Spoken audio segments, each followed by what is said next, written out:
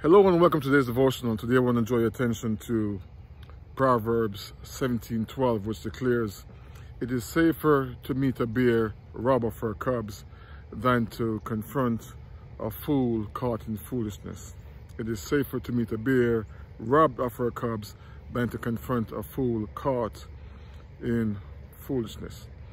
And it's clear to me, just what you can almost imagine or expect to meet a bear who's robbed of her cubs, just how angry and how aggressive the bear might be.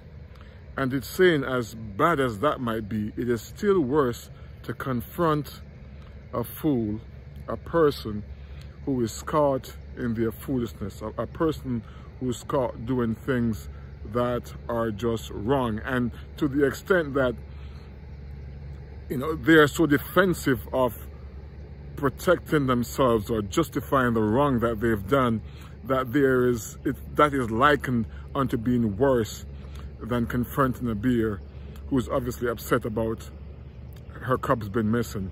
And so for me, one of the quick takeaways is simply this, is that when you see people caught in their foolishness, be careful about how you confront them, realizing that your well intentions might not be well received.